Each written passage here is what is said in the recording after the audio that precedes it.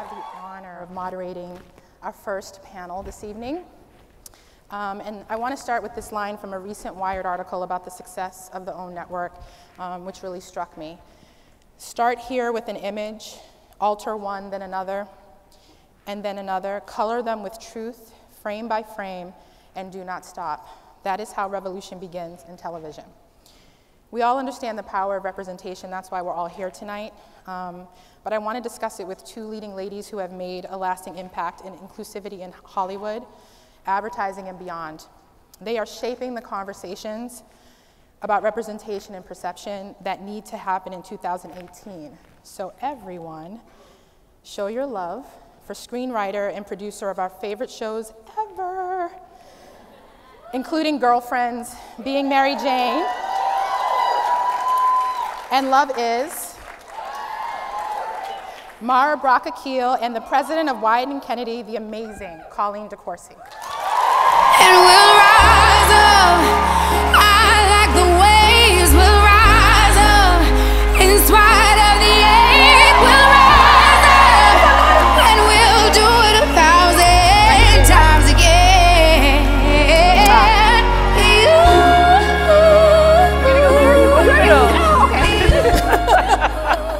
Okay, I gotta figure out how to sit this time. Okay. Oh, funny. Oh my gosh. Can we give a round of applause for the fashion?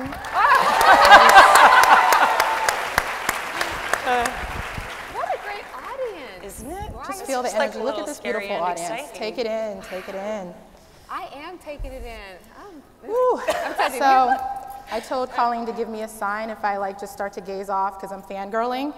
But I want to start off with the theme of our weekend, which is the moment of truth. And I'd like to know about a moment of truth each of you have had in your own journey in your work, which it truly does show up in your work, as leading ladies in your respective industry. So Mara, let's start with you. That moment of truth, or what moment of truth did you have that affected your leadership style and honestly your path?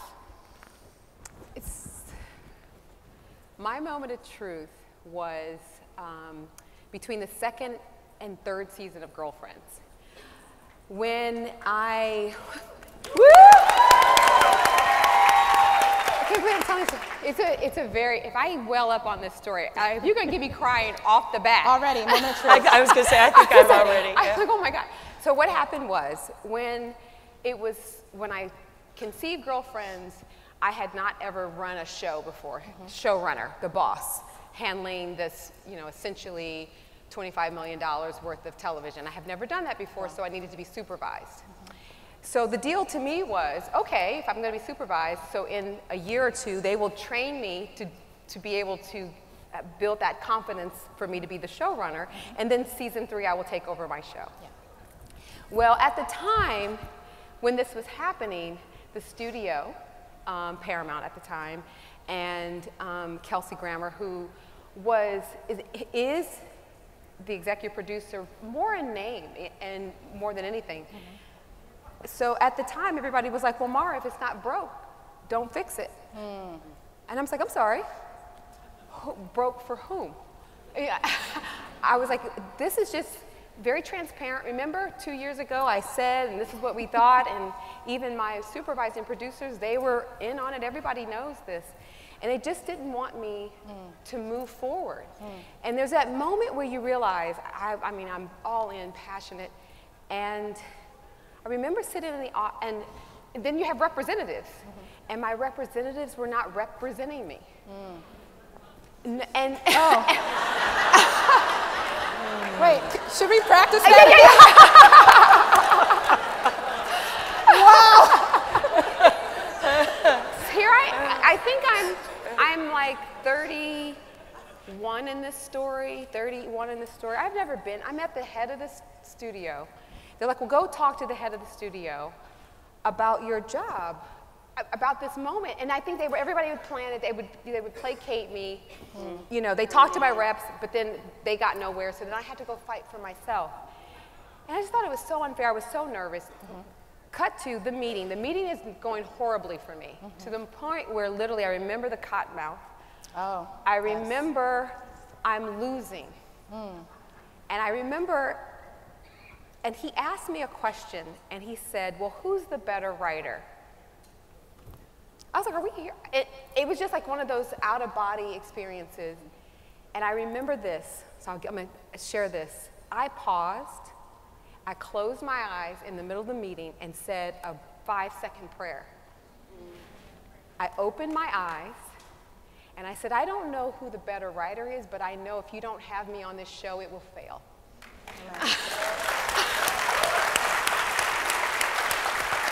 And these are my terms. They sent me over to talk to Kelsey. I'm sitting across from him. He's eating a sandwich before Frasier. And I was like, and I just remember I remember the experience of being, the awareness of my body in context to their physical posturing, this idea that they had about me. And it was really this moment where I decided, no, it's the idea that I have about me. And girlfriends went on with me. Yeah.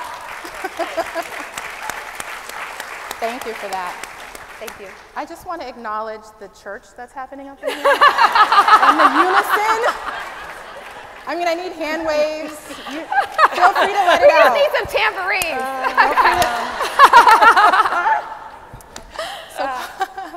So there were a lot of points that Mara made, but I think, Colleen, you have similar stories, truthfully, in this industry we call advertising. I know you've had many, but what was a recent moment of truth for you? Yeah, I mean, you know, it's funny. We have, I have gone through working in an industry where I always felt lucky to be there.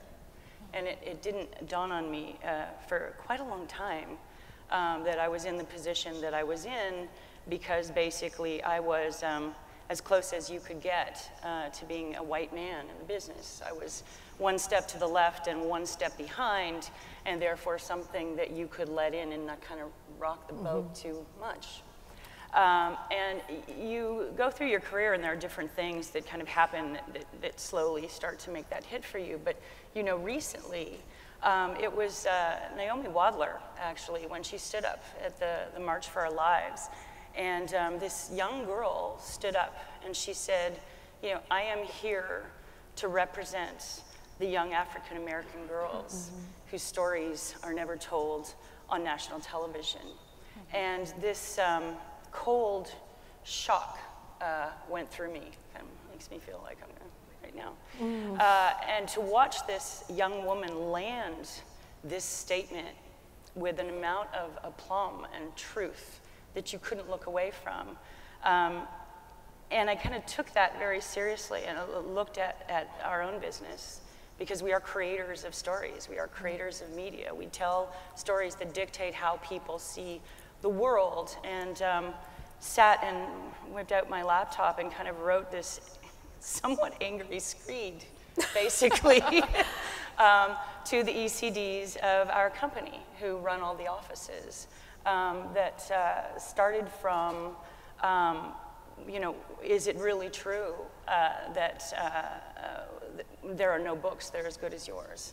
And could it be that you can't find any people to fill these roles with because your recruiters know what you like, and in doing so, wanting to please you, you know, only bring forward candidates that will be acceptable to you? Have you forgotten your own sort of humble brag creation story about, you know, insert name of genius here, that you had a shitty book, but somebody gave you a chance? And have you become so promoted and so blind that you cannot see that someone took you and fixed your shit? You know? A lot. And often. And it was amazing, because Blake, who I saw when I came in and sat down, who runs one of our offices, I'd just gotten off a plane with this, I was full of fire, I was jet lagged, and he said, "Do you want to stand up, and the office wants to hear from you?" And I was like, "Well, actually, I have a thing." A little ditty that I wrote. I have a thing. And basically ending on, you know, the solution to this problem will not be found in a brief or a boardroom. And like the students of Marjorie Stoneman Douglas, it will show up, and it will not give any fucks about the feelings of you or I. And Blake and the men that ran that office. I get her. they stood and nodded, and there was this moment where they knew what my leadership was about to them. The office knew what my expectation was of them, and I'm very grateful. And then we went on to kind of repeat that, and I just thought, well, we can make a difference here. Yeah. You know, Well, we can on change behalf this. of everyone who will come after into your company in this industry, for both of you, thank you, because your moments of truth are the reason why you're here. So thank you. So representation is something that is really important. You'll hear it time and time again this weekend, but it often gets overlooked. People say it and they don't mean it. Mara, you've done more than almost anyone to represent the black female experience on television. Wow, thank you. Really, truly. From Joan to Tasha Mack. Yes. We all have a little bit of Tasha Mack in us. To Mary Jane. And now Nuri on Love Is.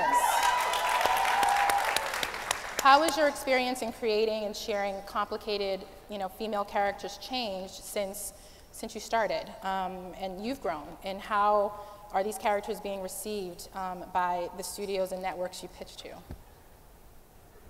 You know, it's very interesting. Part of the success of Girlfriends has been because the show was undervalued. They saw it as filler. They saw it as inexpensive programming that felt a need, and maybe we could program it behind the Parkers that had some success. But I don't think they ever valued it, and by virtue of that, I can tell you they didn't. And so you could sort of receive that and be very upset about that, and I've had my moments. But I decided, okay, let me pivot. Let me sit still. I do have something. I don't have, all the paints in the, that are offered. The canvas is not as big. Okay, but I do have this, and what can I do with this? And so one of my blessings, so the thing that felt very, as a big sort of like the adversity of that, it was one of my biggest assets. That I was, so because you're undervalued, they don't look too closely. Now I've had my fights. Can you say that again? Because I think this audience understands. When you're undervalued, they sometimes don't look so close. I mean, you hit the markers. I had to hit, I had to turn the episode on time. It had to be good. I certainly had to deal with notes and things like that. That's a given in television. Get past the given. Ultimately, they were spending marketing dollars trying to promote it to be a hit. But I knew my audience got it, and I knew I valued it. I knew the team, the village. So it was really important for me to make sure that we, the village making it, that we valued it. So we treated it like it was I treated it like it was a hit show.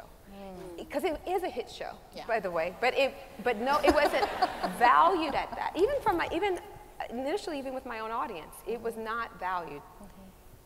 And so that was one of the biggest blessings, because while they weren't looking, I was able to actually put complex characters that today I am constantly overwhelmed with the love that I still get over Girlfriends. And when I think about it, Girlfriends, I got it in the bottle. That bottle exists, and it will show up on anybody's shore at any time, and it's continued to hit generation after generation. It's global, and it's brand. Now, no one will measure this for me, but I know it. I have my own sort of measurement. But the point I'm trying to make is Joan, Tony, Maya, Lynn, even William, all of those characters are fully realized. And I got to do it again with Tasha Melanie. Or I was going to say Brittany, but that's not my character's name. I'm blanking. I got to do it again and then I got to stay at it. So what happened, what you're watching, is me getting better at my craft. So Nuri, and what I'm very proud of with that is, when you watch Love Is, first of all, I directed. After all these years, I finally sat in the director's chair. So I directed, and that's because you're not encouraged to direct. After I was helping many directors and also learned from my husband who sat next to me. My point is, when you watch the show, Nuri and the show Love Is in general is what I had in my mind when I first got to Hollywood off the boat. That's what was in my mind, but in reality, I could not produce it then. I didn't have enough skill set. I didn't know enough. I didn't have enough experience. So Love Is now is how I've always seen us. So in a way, I feel like I'm just beginning. Wow. You're just meeting me. But the evolution of the characters, I've been able to give fully formed characters from the beginning that continue to have a life. One starting from an undervalued situation and now a valued situation, so that now I have the tools also, the resources to create that sort of character. So I think, and so one of the biggest differences is the context and the character. Girlfriends was technically a multi-camera show. That I pushed the envelope as much as I could to make it more, single camera-ish. But Love Is a actual single camera show that I make sure that our bodies are in context. We don't always have to deliver the joke to the camera, tight shot. I get to show their hands. I get to show their ears, their neck. These other beautiful details of us and our humanity are fully more reformed because I now have value. Absolutely. Does that make sense? No, it totally makes sense. And just to add to that, I feel, when they talk about sort of Beyonce's evolution, yes, I'm comparing you to Beyonce. That applies to you too. Thank you. How you look at her evolution as, you're welcome. Her evolution as a performer, now she gets to do Beychella, but could she have done that when she was with Destiny's Child? Probably not. So she evolved and now gives us so much culture-changing events, earth-shattering, world shutdown moments. But she had to evolve to that, as you explained with yourself. Colleen, I'm going to stick with you for a little bit because there's a lot to unpack. So get ready. Be very careful when you open my Pandora's box. So not that question. Okay, just kidding. Colleen, what kind of responsibility do you think, and you touched upon it a little bit with the studio and network heads, that power players in media and the creative industries have right now? What changes are you making at your agency to kind of shoulder and express that responsibility? I think with your moment of truth, you touched upon it a little bit, but more directly, what do you think? Sure. I mean, you can look at what's wrong with the system and start to begin to fix it. You can Me Too, you can Time's Up, you can fire offenders, you can do all kinds of things. But actually the river that runs through it is culture. So Toni Morrison always said, if no one's telling your story, you have to tell it yourself. And I think that our responsibility is to elevate and get as many of these stories that were not of that gaze out into the world. Whether it's the voice of a woman, whether it's the voice of a man of color, whether it's the voice of LGBTQ, these stories are not considered norm strictly because the airtime they are given is so small that it does not represent. So really, on top of my job being to create a safe environment where people can have a respectful workplace and that they can do their best, it's to elevate and get as many of these stories out into the world because nobody needs another one of the other stories. And we're really just trying to do that as much and as often as possible, honestly. Thank you. Okay, so we're gonna get a little testy, a little spicy. So there's a lot of conversation right now, and you hit upon it in terms of Me Too and Time's Up, about how men should act, how they should respond. Can they come back to work? No. And particularly at this time in our culture, and even today, there was a huge hashtag that went around, why I didn't report. And if you haven't caught up on that, please do. So how can art, and certainly advertising and what we do, help us process these issues and elevate the conversation beyond, going a little bit higher. So they go low, we go higher. So how does art help us do that? Yeah, I mean, there's a couple of things packed into that, and I'm just going to quickly, because I think they all do land on that art question. The first thing, we hear a lot about, even a criminal goes to jail, does their time, comes back out, gets to start again. First response to that is always, okay, well, where's the jail? Where's the time? Then you get to the second thing of, we already have so many voices of a singular kind that if you have made a mistake like that and there are, you know, people lined up behind you dying to get the opportunity to express themselves, then I'm sorry, it's next up. And that's just kind of the way that has to go, coming back a second time. The first time was a damn privilege. Yeah. The second time is just unthinkable when there are people that get no time at this point.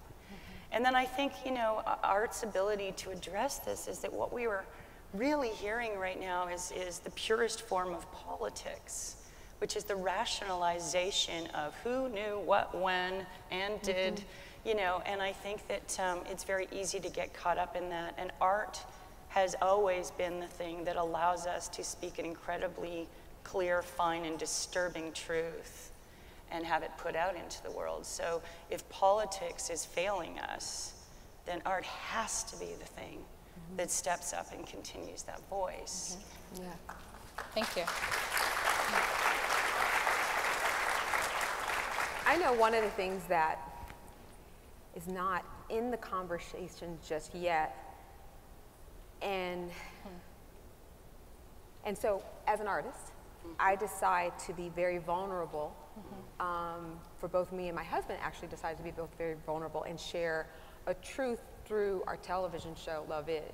So the characters of Nuri and Yasir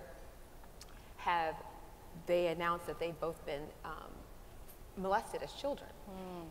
And it was interesting. So one of the things that I thought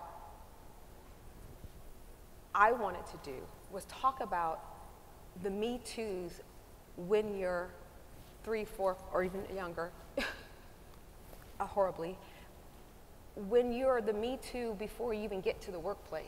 Yeah. And the survivor, and what I realized, and I knew, to your point, art has the power.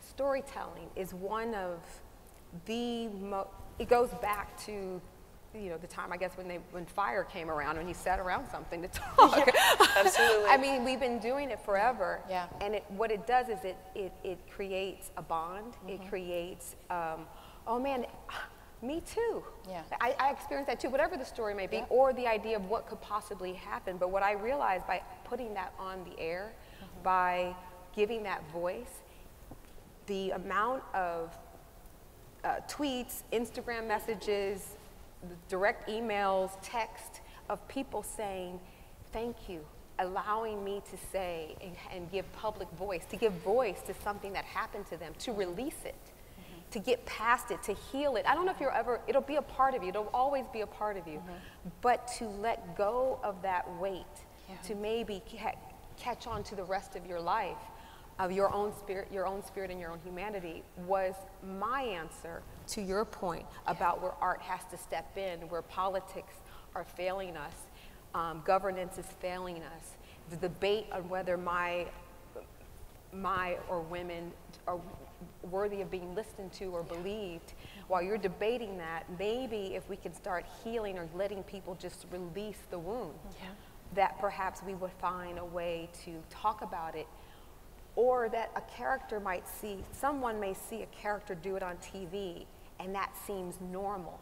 That may empower someone to speak up so that the abuse doesn't continue for longer. And whatever way it can help, I think sharing that story or trying to do it in a way that can connect to the audience for their own self-healing while we figure out all this politic part and maybe meet in the middle to take bigger change. Well, thank you. You're welcome.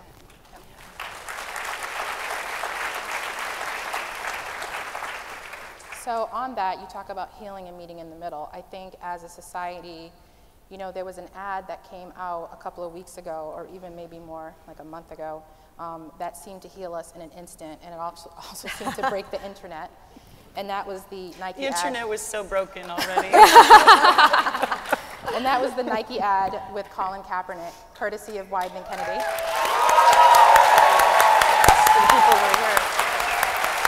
That was good. Take this one in.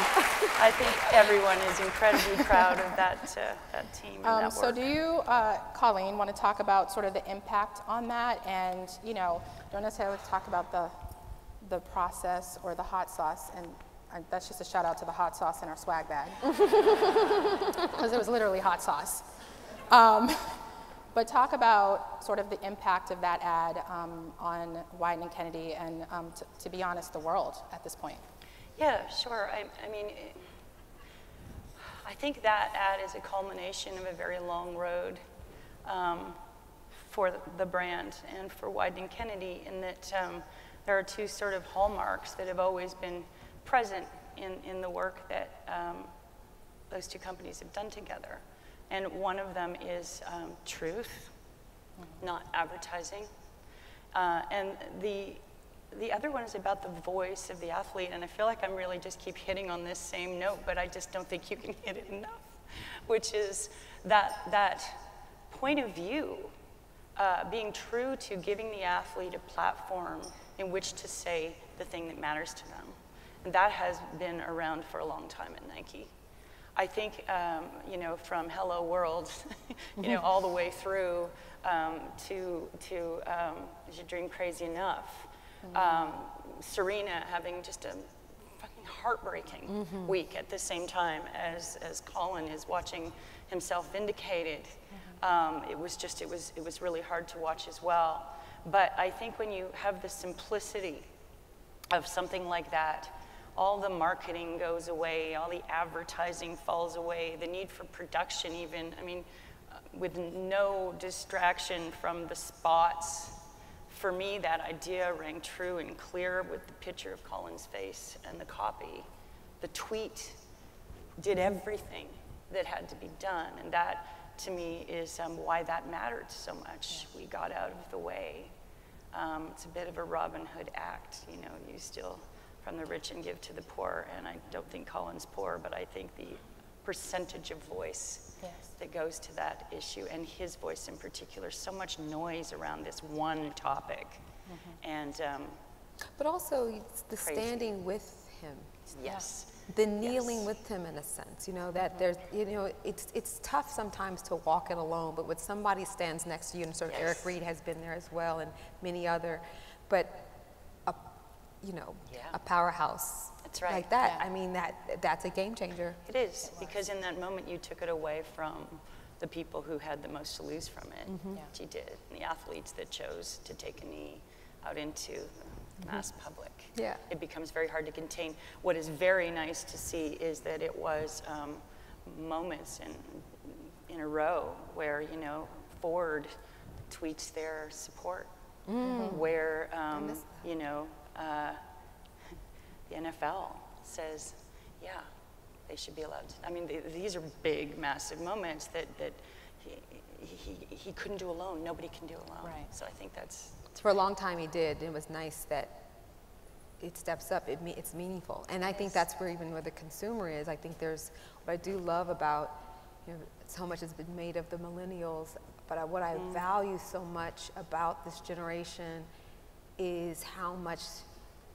And I don't know if they're always going to benefit from the change that they've been making, but they entered into, no, my dollar, my time means something. Yes. And I've been given the internet to access all this information, and what am I going to do with this information? Well, I'm trying to reach a truth. I'm trying, and what's true to me, and what brand, so I have some power. It may only be however much money a sneaker costs. But where do I want to spend that? And I think that is also important. So I think even the people, I would imagine, has also entered in, the consumer has entered into the conversation with Nike to be like, but that's a beautiful, and that's okay. It's beautiful, and everybody's standing together, and anyway, it's a beautiful moment. And I even told my kid recently, I was like, "Are you dreaming crazy enough?" So I mean, it's already entered into the kitchen discussion. So thank you. It is amazing that battle was very much writ large in kind of a two-day thing, which is the street, the stock. Yeah. Oh, yes. The old guard of what matters and what rules drops 3 points and within 24 hours, the sales, Yes. which is the people, goes up 30. And it was just like, And who then wins? 47, right? The next day or something like that? Yeah, it's just, it's a really nice transfer of power. Yeah. So you mentioned something that goes into sort of a question that I have for you, which is people may not benefit from the change they make. And so recently there's been like a big conversation about, you know, female fury. And I know there's a lot, you know, made about it right now, including Serena Williams' reaction at the US Open, and all the different responses to it and think pieces. So Mara, how do we express anger? Because certainly through your characters, you've made them very complicated, where they can be angry and they can be sad, and they can be complicated. Yeah. So how do we express anger without being billed? And this is for the young professionals who are coming up, who are very passionate, just in general. This is a very creative industry, without being billed as sort of the angry black man or the angry black woman. Well, they're going to be named the angry black man, the angry black woman. I think for me, as an artist, I wanted to go toe-to-toe with that. I started with being Mary Jane, more specifically. I mean, Maya's been there, Tasha's been there, but I went head-to-head with it, with Mary Jane, and that, it's funny, yes, and like, okay, this is the label you want to put on me, so let's examine why I'm angry. So I'm going to give a shout-out to Medill, and that journalism part of me is that's the question we have to the most answer, and that is why. And that's part of the chipping away of why. I want you to understand why I'm angry. So I think as artists, I know, let's get into their, what is that anger about? What does it look like? And then you can see it supported as you sort of go out there. I remember there was a line I did in the first season of Being Mary Jane, and I'm not saying one caused the other, I'm just saying it just happened like this. So Mary Jane goes on a riff about why she's angry and why she deserves to be angry. And the next thing I know, Solange has this amazing album that's also talking about why she's angry and why we have the right to be angry. And so there's this conversation, then there's journalists trying to put that in context. You know, Angela Rye, she'd be going every night. Just like, and not that she's angry, then you start to see passion and this, and not that, she's backing it up with facts and policy and this, and it's just, yes, and just owning the space. So I'm saying, if the label, then it's time to own the space of our humanity, of why we are angry. And if you get to why we are angry, sometimes it goes to because I know I'm talented. I know I'm deserving. I know I can benefit your company greatly, and I just can't get a shot. You know, my parents killed themselves basically to send me to college, to get me here, and it was supposed to promise me something, and I can't even get a swing at the bat. And more recently, I've decided to deal with that with the Yasir character, to make space for this anger, to air some of it out, in a way that can get to the story of why. And even like, as much as the Colin Kaepernick has been reported on, it's not that you can report the truth over and over and over again, it's who's going to accept what. But the beautiful thing is, it's created, if you focus on the people who still don't understand it's for police brutality and injustice, so many other people do know what it's about. And that understanding is happening for those people who want to have understanding. And that's where the mind shift change is going to happen. There's some people you're not going to get, and part of that fight is, and in some ways, is this label. Okay, if we're going to talk about me being angry, then if you want to label me angry, then let's talk about why I'm going to be angry, and take up that space for your humanity, and be relentless about it. Amen. Hello. Great.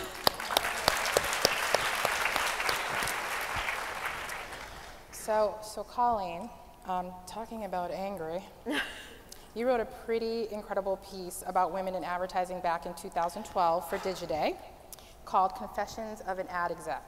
Ooh, that sounds good. Yep. Yeah. It was anonymous. I don't think it was what they thought they were getting. Oh.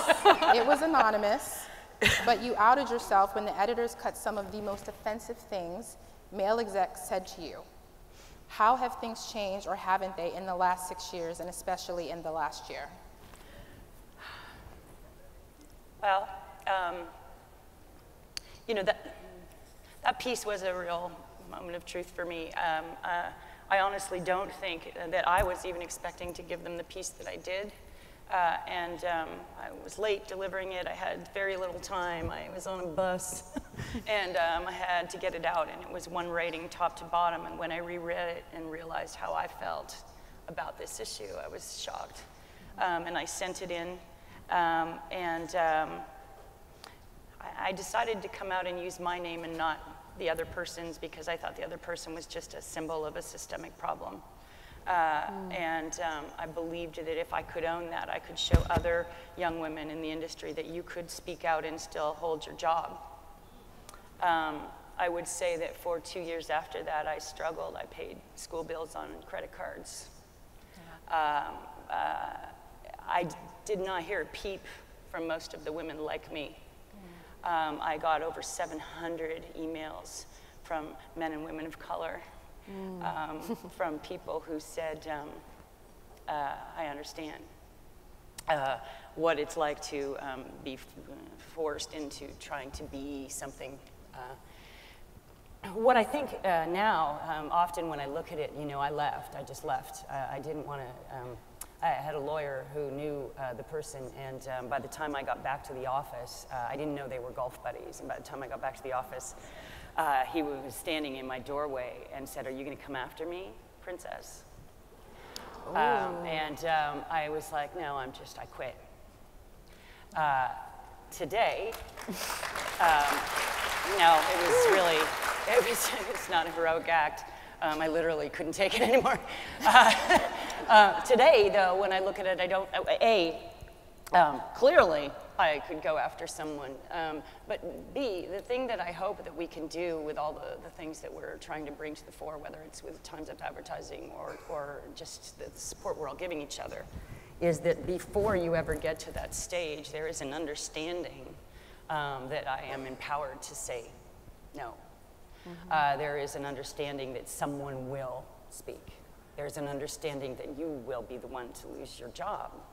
And I think that in this short period of time, now the unfortunate thing is that harassment is the sharp tip of that spear.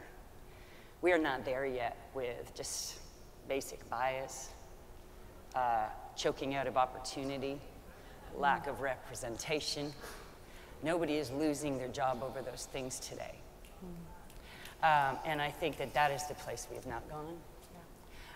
And I'm embarrassed about that. I will take whatever steps come in the order they come in, but I believe we are closer. Thank you.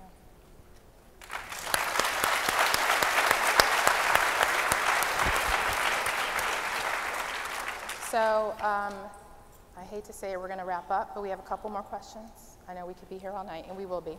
I just want to hear more from Laura. So this final question is one which I'm sure you're asked a lot, but certainly you've answered it in ways throughout the questions we've asked tonight. But you know, Mara, what do you hope your legacy will be? I mean, obviously a lot of your legacy is in TV and in our lives and in our minds, and the way that we walk with our chest out at work, and how we talk to our friends, and how we gather as girlfriends. And you know, I can talk about your legacy and what it means to me, but certainly, what do you think your legacy will be?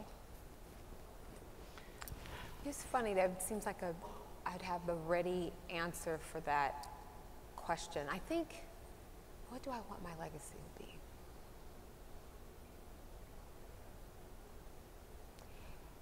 I want my legacy to be that she tried to paint or write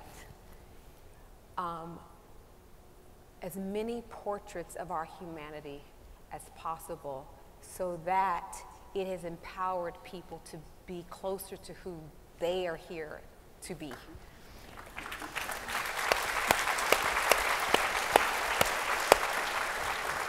Yes, that's beautiful. Thank you. Yeah. Sure is. It was the truth. That could have been an ad. It really, I think it will be, now that I know you.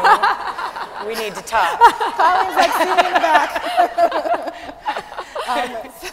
It was the truth. Thank you for asking, because I don't know that I've ever had that answer ready. Yeah. Colleen, you you know, have been in the industry for a while and have led the way so much for all women to have a voice, and just recently put yourself literally in the firing line of the movement to make sure that a lot of the women here, and even the men, move forward in dignity and have a safe space and, you know, equity in the workplace. Beyond the amazing work that you've created, the seismic shifts in culture with the ads that you've created, and now new president of Wieden+Kennedy. I don't know if you guys caught that earlier. Thank you. Caught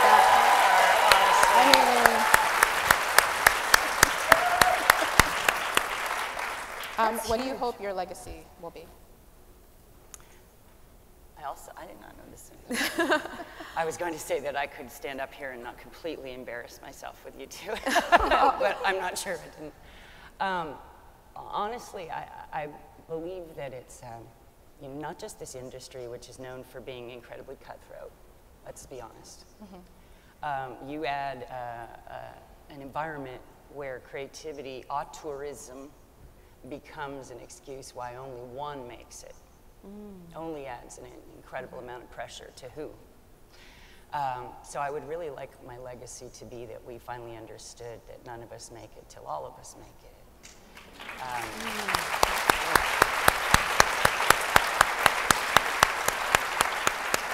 I think when you look at what creativity is doing now, when you look at Colin and you look at that work, that's where creativity is going anyway. So it's Doing this together. yeah. Ladies, besides being fierce, amazing, prime examples of, you know, what love and of community is in real life. Thank you so much for inspiring all of us. I hope that you guys heard all the jewels that were dropped. I mean, there's some, don't leave any on the floor, pick them on, all up on your way out. Thank you for making us think and, you know, making us all want to take action and be, you know, more like you in more ways than we can count. Thank you both, and, you know, keep adding color to our industry. Thank you, Tiffany. Thank you, Tiffany.